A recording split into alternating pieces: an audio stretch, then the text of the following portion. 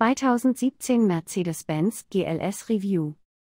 We're wearing across black ice and snow at 68 Meilen pro Stunde in a new 2017 Mercedes-Benz GLS as the sharp peaks of the Obergurgel-Hochgurgel Austrian Alps stare down at us silently from one sheer vertical mile above.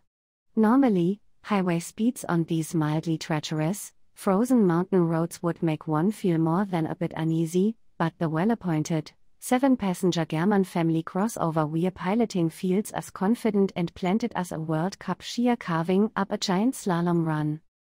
Indeed, the 2017 GLS is exactly the kind of SUV families in need of a large, luxurious, and capable all-wheel drive ride might take up to Obergurgel-Hochgurgel for a weekend on the slopes, a task that its predecessor, the GL-Class, no doubt ably performed for years at ski resorts across the globe.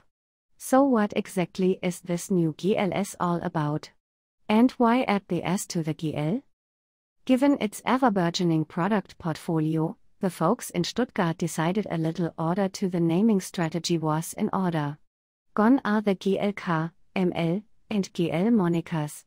Now, all SUVs start with GL and add a suffix that corresponds to the class size. Ben's smallest Ute, the GLA, gets the A from the note for America A-Class, while the next size up, the C-Class-based GL-K, is now the GLC. The ML was built on the E-Class architecture and has been reborn the GL. Confused yet? Though technically based on a stretched M-Class GL platform, the GL gets an S tacked on, given that it's the largest SUV in the lineup and is meant to correspond with the flagship S-Class sedan. Mercedes has even taken to calling the GLS is the S-Class of SUVs, but this transition is a little trickier than that. That's more a compliment to the S-Class than it is a knock on the GLS. While the S-Class is in a veritable league, or three, of its own, the GLS, well, let's just say it's got some competition. The Land Rover LR4 seats 7 and is capable off-road, as is the luxurious new Lexus LX 570, essentially a more Porsche Land Cruiser. The all-new Audi Q7 and Volvo XC90, while not quite as big as the GLS, are both very, very good.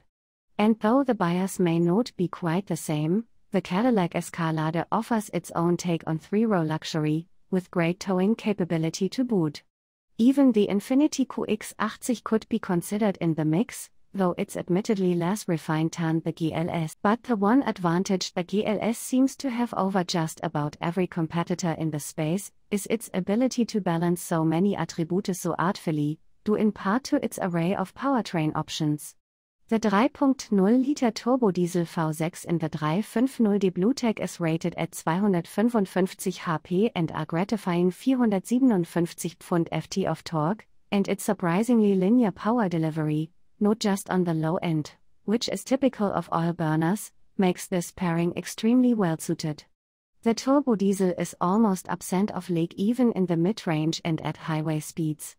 Sich, the diesel engine's composure is surprisingly similar to the bread-and-butter twin-turbo V6 in the GLS 450, rated at 362 HP and 369 Pound-ft. For those who want a more spirited ride or plan to tow, the twin-turbo 4.7-liter V8 powering the GLS 550 delivers 449 HP and surpasses even the turbodiesel with its generous 516 Pound-ft. Whatever mill powers your GLS, the ponies get delivered to all four wheels via an all-new 9-speed automatic transmission Benz calls 9G-tronic. When left to its own devices, shifts are smooth, quick, and most important in a family SUV, free of drama. But the beastly GLS 63 AMG will strictly adhere to a 7-speed box, deliberately carrying over the previous transmission. According to Axel Hikes, a director for Benz SUVs, the gear ratios of the 7-speed are more suited to the ONC's power mapping. The GLS 63 AMG continues to use ONC's twin-turbo 5.5-liter V8, good for 577 HP and 561 Pound-ft. Having driven this engine in the GLE 63 AMG Coupe, with its absurd acceleration for an SUV and all the rips, snarls, and grunts of Affalterbach's V8, even the Joker would admire the sinister grin that's sure to be plastered on your face. But powertrain engineering isn't the only new trick in the GLS bag. Snaking our way from Innsbruck to the Austrian hills, like modern-day von Trapps, we notice a few other things. For one, the GLS handles a lot more like a car than a big and burly 7-passenger SUV. Steering is light but direct and linear. Additionally, the brakes are well weighted. From gentle slowing to panic stop testing, passengers aren't thrown forward, and the nose doesn't dive under hard braking.